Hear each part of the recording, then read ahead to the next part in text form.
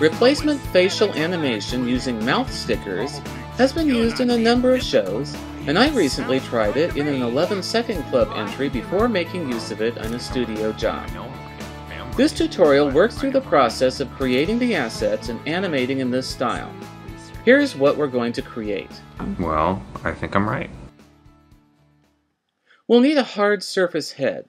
I'm going to use Sculpey 3, a colored oven-baked clay. You can use a wooden ball for the core of the head, or to reduce the weight even more, I'm using a tight wad of aluminum foil. The whole head is covered in about a 1/4 inch of clay. The mouth area is wide and flat to fit stickers. Instead of having spherical eyeballs set into the head, I'm sculpting the surface of the eyes onto the face. The pupils will be stickers. Just make sure that the surface of the eyes and the mouth area are smooth. It's best to keep the brows in a neutral expression. The head is baked hard, and the wood, foam, and cloth will survive the lower baking temperature. The clay is the skin tone I want, so there's no risk of scratching skin paint. But the eyes are painted, and I like to add a layer of clear gloss finish to make them appear wet. To make the pupils, I'm applying blue ink to glossy photo paper, adding a black dot, and cutting them out with a hole punch. To stick the pupils and mouth onto the face, use a restickable, or also called repositionable, glue stick, not a normal glue stick. This is so once they're on the face, you can slide them around, peel them off, and reapply them even an hour later. I'm making the brows and lids out of clay so they can bend and change as I animate. Now let's make some mouths. Here's a way to determine the basic size of the mouths. To first make some sample ones, draw them on paper that's preferably a little heavier than printer paper, cut them out with an X-Acto knife, and stick them on with the restickable glue. We'll need a whole set of mouth shapes for dialogue, and a Google search will turn up lots of charts and reference material. I think that some charts made specifically for animation are too exaggerated. People don't pronounce words like that when they talk. I like to make them simpler. When drawing them out, I'm making them about 3 times bigger than they need to be because I don't draw tiny things very well. Then I use my printer to shrink them down to the right size for the puppet's face. Shoot a JPEG of each mouth lined up on a line across the page. Notice that they all have pointy ends. Even ooh and W shapes are not completely rounded.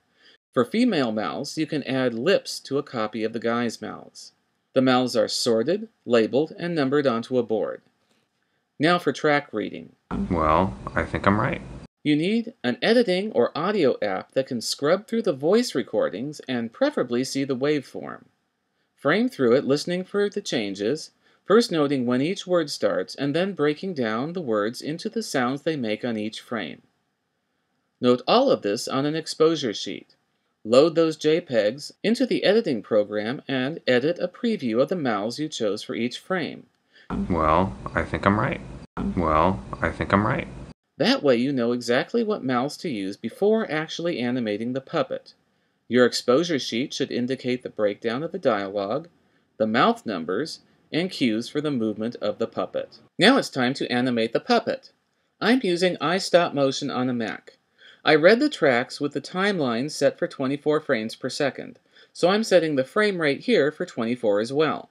If you read your tracks at the standard video rate of 30 frames per second, then set this for 30. Then load in the audio file and set up the first pose with the first mouth shape. I'm going to animate head moves in 2s. That's 2 frames per head move. So I shoot 2 frames. Now remove the mouth and replace it with the next mouth, noted on the exposure sheet. Ghosting is very helpful here because you can line up the new mouth with the ghost of the previous one. Line up the corners of the mouth to make the mouth movement smoother and natural. Move the head only after you're satisfied with the alignment of the mouth. If your stop-motion app has it, flipping between frames will show if the mouths are lining up nicely one to the next. Shoot 2 frames and replace the mouth with the next one. Watch the eyeline as you go and adjust the pupils to keep the puppet's gaze in the right direction.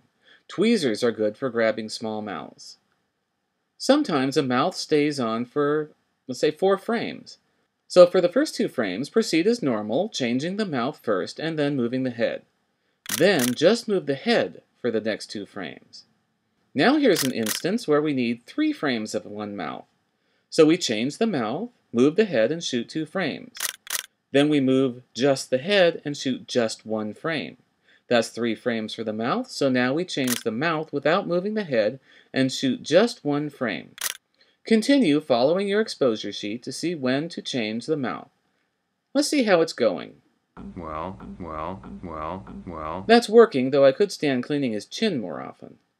So continue on, moving the head on every other frame and changing the mouth as the exposure sheet indicates. You could choose to simplify the process by changing the mouth in 2s as well, or setting the frame rate at 15 frames per second instead of 30. Oh, and it doesn't seem to look good to have a mouth shape on for only 1 frame. It just makes it chattery. For the average blink, I like 1 frame half closed, 2 frames closed, 1 frame half open, and 1 frame almost back to the open as sort of an ease out. So finally, did it work?